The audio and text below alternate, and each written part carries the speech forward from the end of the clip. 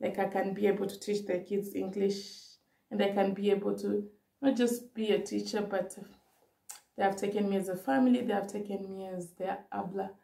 They are big sisters to the kids and the teacher, the kids' teacher. You look so hard, but you can't see it enough. Just find it and take it, don't let regret it. Make me your only one.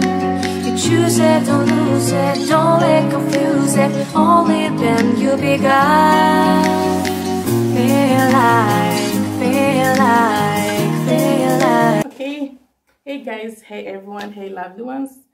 Thank you so much for joining my channel. My name is Jojo. If you are new to this channel, don't forget to like, subscribe, comment, and turn on that notification bell button. Please share it with your friends, with your neighbors, with your family. Unless you're tired of seeing my face. I don't think so. I'm so sorry. Actually, I just wanted to share this video. I'm sorry. I'm kind of addicted to the sunflowers. So I just wanted to share.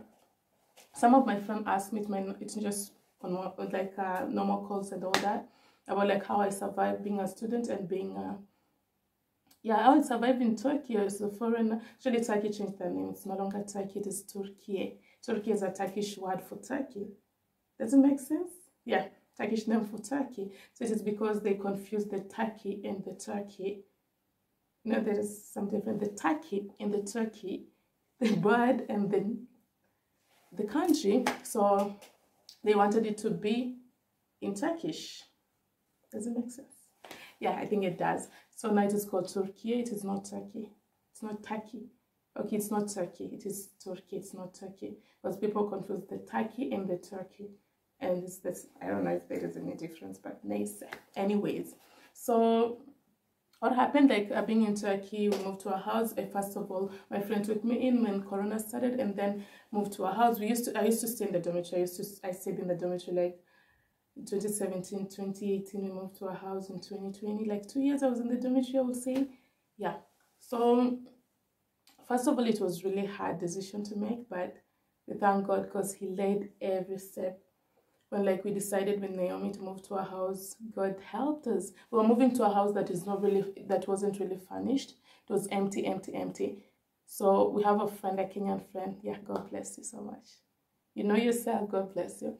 Like when we were moving to a house, we went for second-hand stuff because here it is cheaper to get her second-hand stuff, and which are really, really in good condition. And we are students, we don't really need much. So what happened?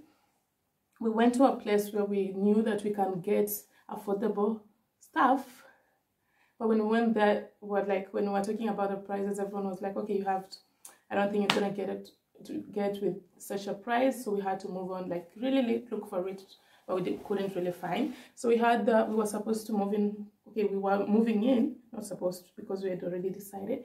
We were moving in with a Venezuelan friend, housemate, sister, friend. And what happened? She just told us like, okay, why don't we go and pray? So we went. I remember we went to a place called Coffee Lab. There was no Coffee Lab. I think it's international. Other than Starbucks, there is Coffee Lab. Other than Java, there is Coffee Lab. So we went to a Coffee Lab and then we prayed. And after praying, there is a Kenyan who was like, okay, I'm giving away a dishwasher. If you guys want, you can come grab it. Then we were like, we don't really need a dishwasher. It is like a luxury. We can wash dishes. We are 3 people. We have visitors. I don't think that is much to take care of. Sorry, because we can still get plastic stuff, cups and plates and spoons, but we are like, why not? It's for free anyways. So when we went, we prayed, and then we had prayed already when he texted. We went, and God bless you so much. You know yourself. There is a Kenyan house who was moving out to an already furnished house. So he's like, okay, I'm giving out couch, I'm giving out these carpets, I'm giving out closets, I'm giving out dishwasher, and also I'm giving out a washing machine. And we were like, whoa, you're for real? Then he said like for free. He didn't say like, okay, you have to give me a certain amount. God bless you so much. So yeah, we got all of those things for free. We had to buy our beds, maybe one other closet and fridge, just like basic needs. And then God provided. So like how have I been able maybe to pay my rents, transportation and everything? It's just through how I survive in Turkey personally. It's through teaching English yeah, I teach English. Yeah, so I have like some private students that I teach English, and I feel it is kind of flexible having private students than dealing with the school if you're a student, because now you can either maybe say, okay, today I can't really make it at this time, but I can make it in the evening, and it's flexible. You understand? Yeah, I think you understand what I'm trying to say.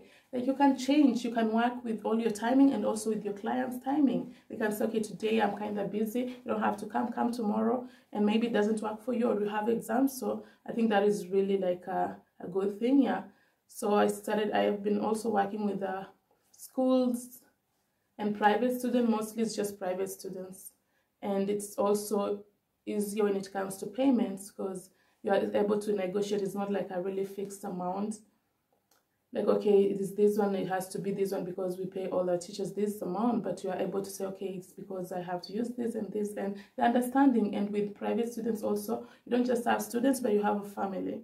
Because with the college that I was teaching, like the college that I have, what happens is like, okay, they really like, they're really caring, they're really understanding, they're really loving.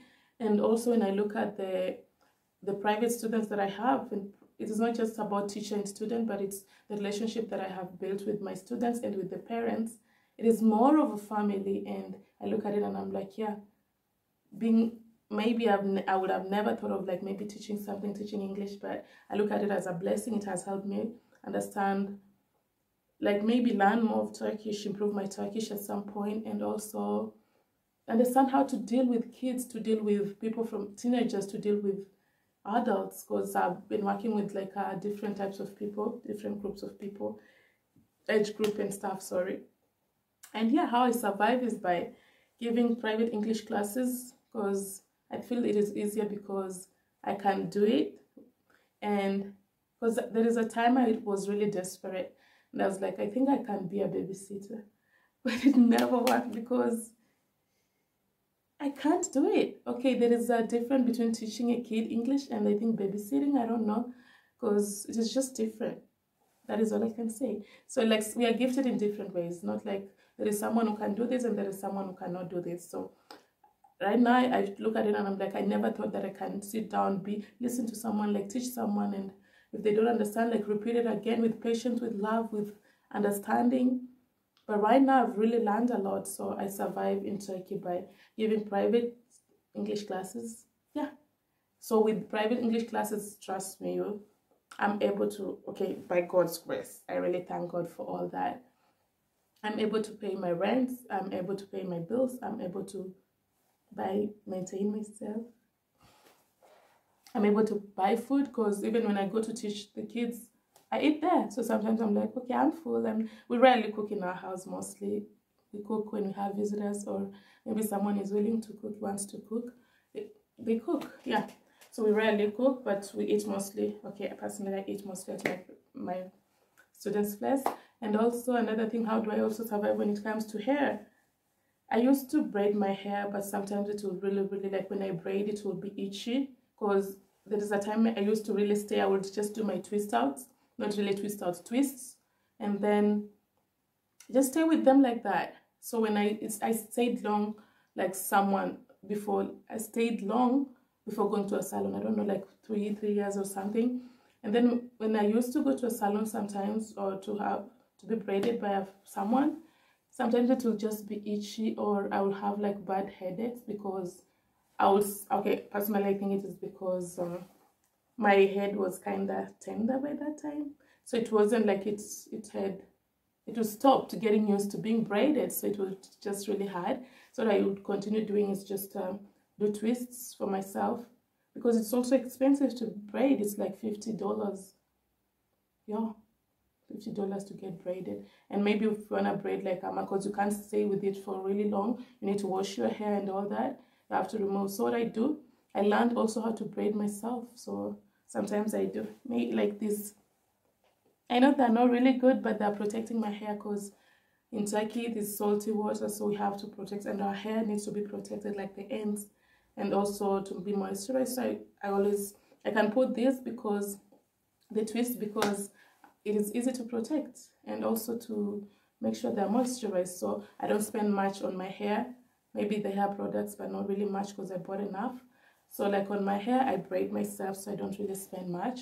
And another thing, where do I really, yeah, also the house we share with, right now we are 4 people, 1 Turkish, 2 Kenyans, and 1 Congolese. So we are 4 people in a house, and also paying the bills is cheaper, and paying the rent is also cheaper because we are students. At the end of the day, we don't have to be in this spacious, oh, I want this, I want luxury, I want this, because at the end of the day, you're a student and you have to, now like everything is, there is inflation and everything is so expensive here in Turkey.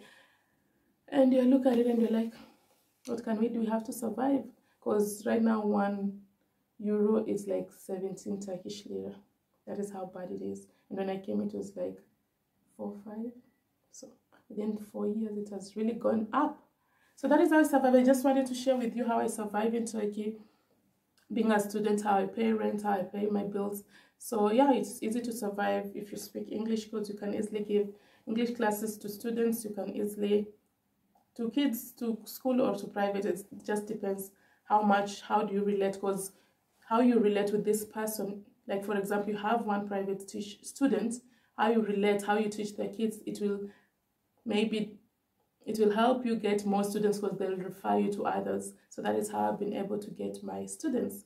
And I thank everyone who has trusted in me.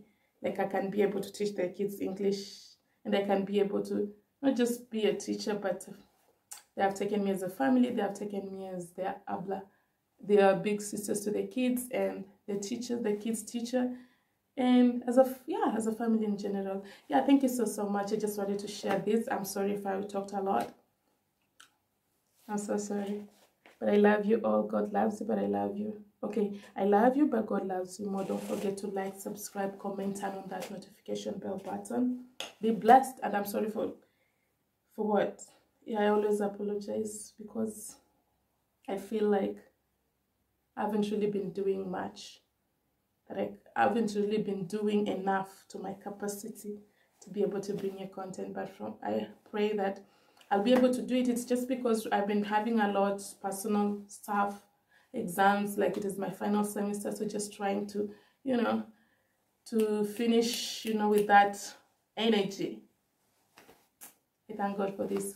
I hopefully will be able to share my journey being in Turkey as a student, and also my graduation with you guys, because you're here and you're a family, and they love you so much. But God loves you more. Take care. Be safe. Bye.